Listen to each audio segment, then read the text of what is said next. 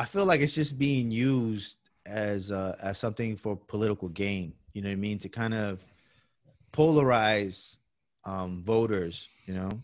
I agree. This is the conspiracy part in me, where I just think, the government and those the powers that be just want to disarm you, because once they do, then you're not going to be able to fight back with anything. And you see a lot of this in Hong Kong right now, where it's wild in Hong Kong right now. Where military police officers, they're just going at it with civilians, and they do not have anything to fight back with. They're fighting back with lasers. Who?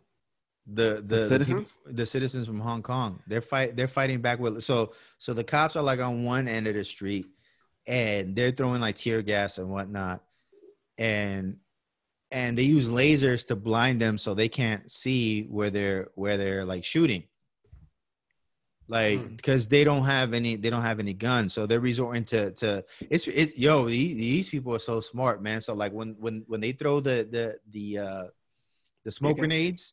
Mm-hmm. Yeah, the tear gas, like they pick it up with like one of those what are they called?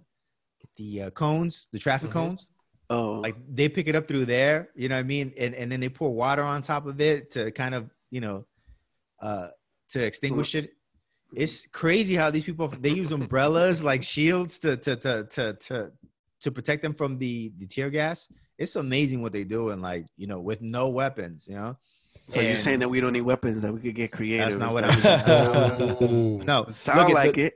Look, the founding fathers put that in the Constitution because they knew that that's what the British wanted to do to people here in America, right? They wanted them to be disarmed. They banned weapons. They wanted to raise taxes and all of that. And that's why they put it in the Constitution. It wasn't for sporting.